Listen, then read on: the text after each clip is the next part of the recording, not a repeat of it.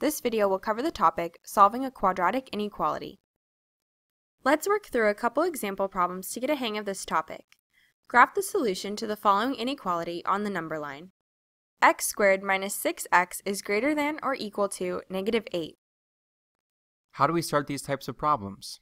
First, we'll rewrite the inequality so that one side contains only 0 and the coefficient of the x squared term is positive. Our inequality now looks like this. X squared minus 6x plus 8 is greater than or equal to 0. Next, we will factor the quadratic on the left side of the inequality. And this results in x minus 2 times x minus 4 is greater than or equal to 0.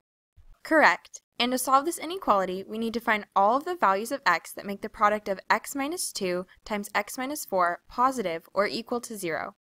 We'll do a sign analysis to determine this. What's a sign analysis? Good question. In a sign analysis, we'll examine the value of each factored expression at different points on the number line. Let's first look at a sign analysis for x minus 2.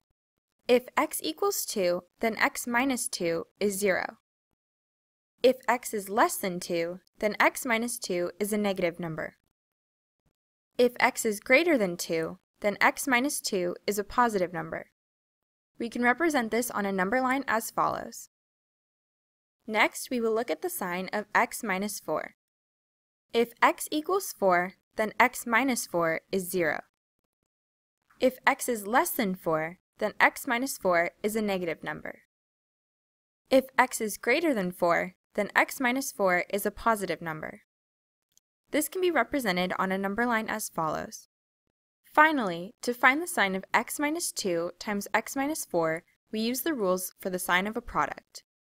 This results in x minus 2 times x minus 4 is greater than or equal to 0 when x is less than or equal to 2 and x is greater than or equal to 4.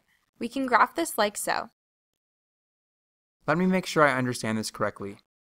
When solving a quadratic inequality, we first rewrite the inequality to get 0 on one side of the inequality and a positive coefficient of the x squared term on the other side.